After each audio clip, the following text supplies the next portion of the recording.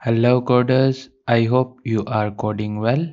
In the previous video, we created the analytics API to get the orders and earnings analytics in our Spring Boot application. And in today's video, we will call this API and we will show these details in analytics component. So let's get started. In our Angular application, first of all, we need to create the API call, and to do that, we need to open our admin service, and here we can copy our get placed orders API call and we can paste it here, and then we need to update the name of the method to get analytics, and after this we need to update the URL, which should be /admin/order/analytics.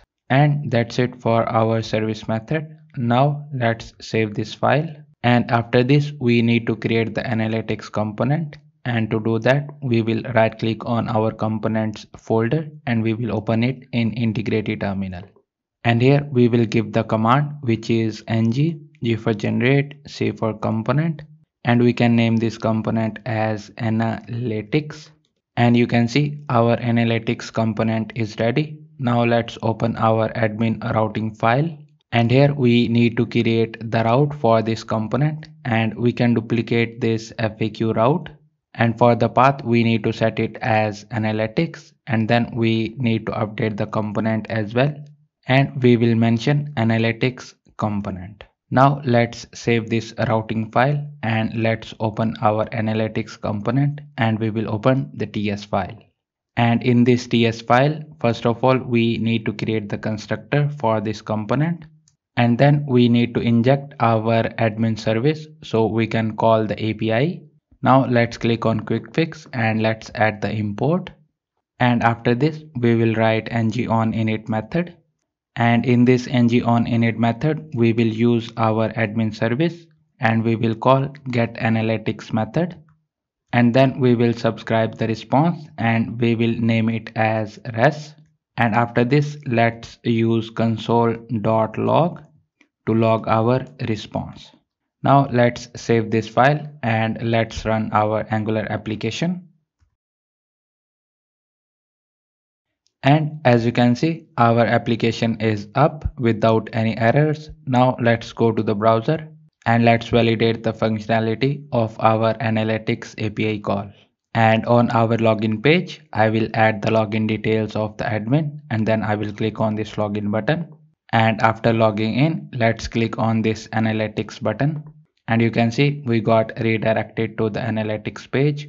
Now let's right click here and let's click on inspect, and then we need to click on this console tab, and after this we need to open this object, and as you can see we are getting the data from our backend application where we have two placed orders. Now let's go back to our Angular application and let's write the HTML to show this data. And here in our analytics.component.ts we will create a variable and we will name this as data, and after the API call we will call this data and we will set the value of res in it. Now let's save this file, and after this we need to show the orders by the status, like number of placed orders, number of delivered orders, and to do that we will create a new component. So we will right click on our analytics folder and we will open it in new integrated terminal, and here we will write the command ng g for generate, c for component, and we will name this component as order by status. And as you can see, our order by status component is ready. Now let's open this order by status folder and let's open the TS file. And in this file, we need to get the data from our analytics component. So we will use @input, and then we need to name this as data and the type of this will be any. Now let's import this input and we will click on quick fix and then update imports from Angular core.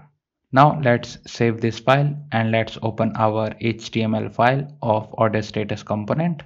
And here in this HTML file, we will create a div and we will give it a class of order status container. And in this div, we will write a mat card tag. and mat card header tag. And for the mat card, we will give it a class of order status card. And in this mat card header, we need to show the avatar of letter P. So we will write a div tag and we will write P in it.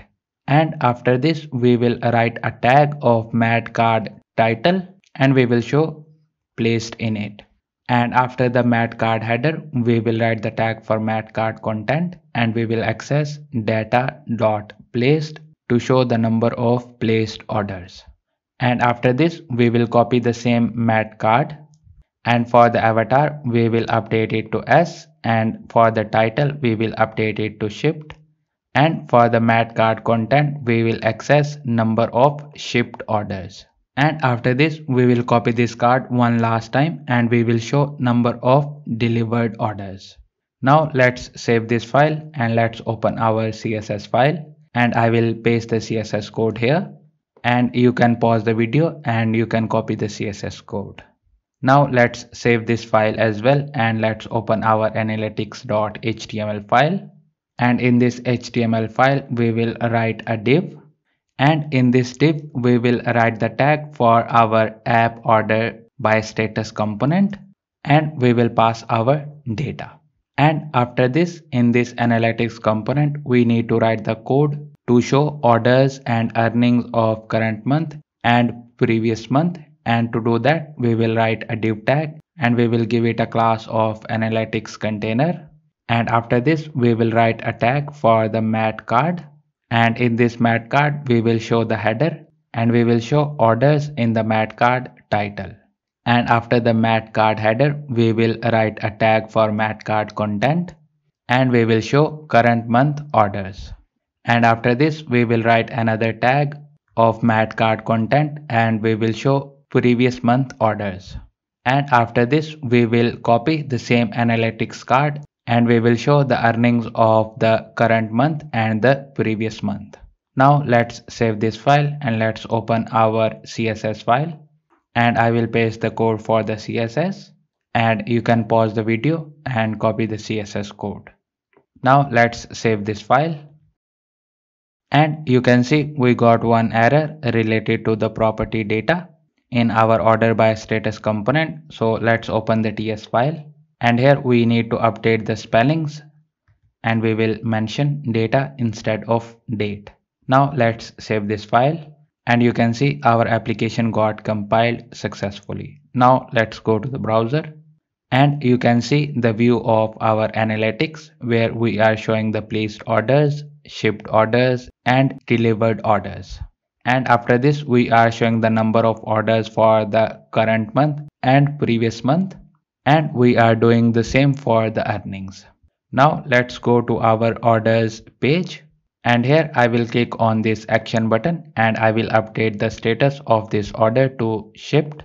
And now let's go back to our analytics page and you can see we got one in the shipped. Now let's go back to the orders page and let's update the status to delivered. And now let's go back to our analytics page. And you can see our earnings and orders got updated as well. And that's it for this video.